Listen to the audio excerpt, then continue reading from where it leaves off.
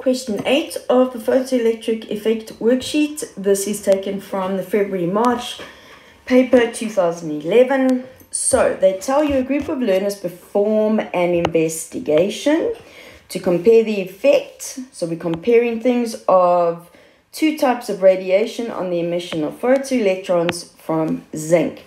They place the zinc plate on top of a negatively charged electroscope. That's important.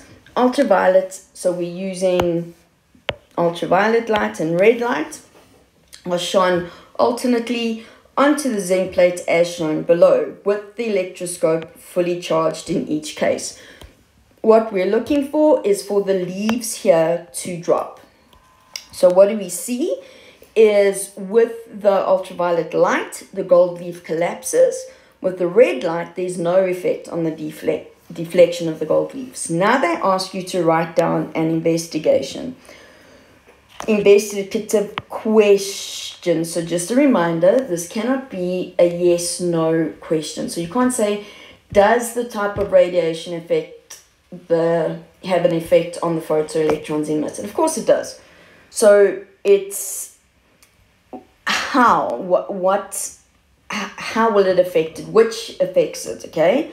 So with what they did, they were very specific, okay, in the effect. So they said they wanted to know, compare the effect, okay? So here there's different ways you can answer it, but they're really looking for, are you looking at the types of radiation and the effect? So a question could be something like, which type of radiation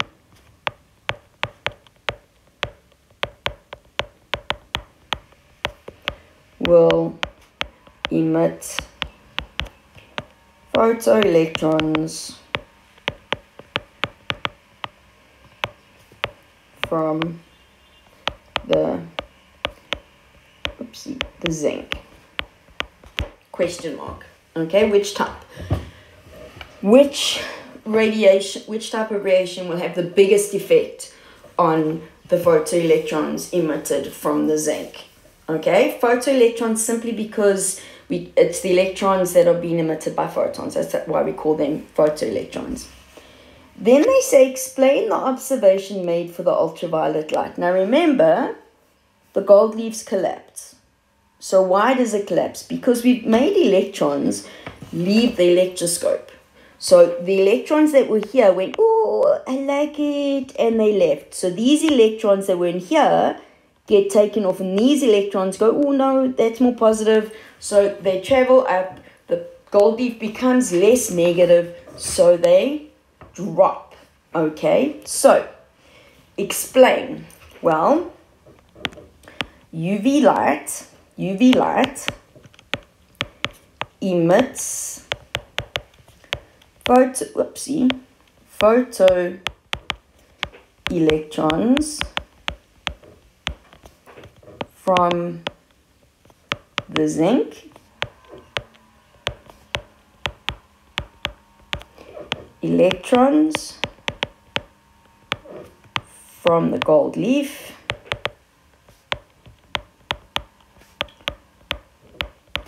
move upward,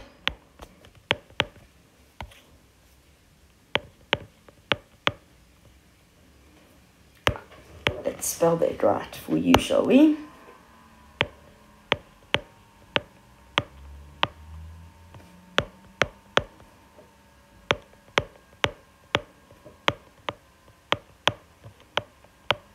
There's negative charges on the gold leaf.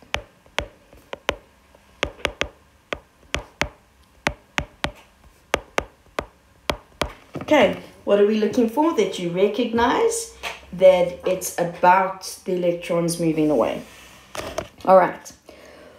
What conclusion can be drawn? Now, it's a very, very simple investigation that only compared UV light and red light, okay?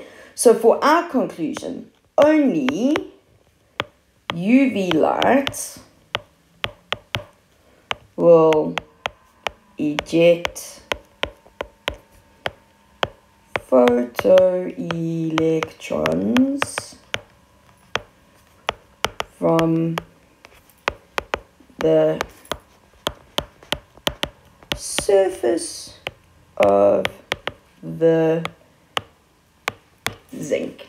Okay, then the learners have access to the following information. The work function of zinc is 6,88, etc., etc. You can read through that. Then they say define the work function. Now, if you've done a couple of these questions by now in this worksheet or other previous past papers, you'll see this is a very common question. Define work function. So the work function is the minimum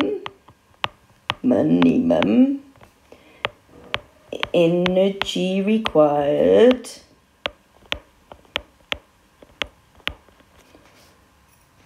to eject an electron from the surface of a metal. Great. Use a calculation to explain why red light fails to emit a photoelectron from the surface of the zinc plate. So let's just look at what we've got. We know the frequency. So what we actually need to know is whether we need to compare the energy of the red light to the work function. Okay, so energy of red light is HF.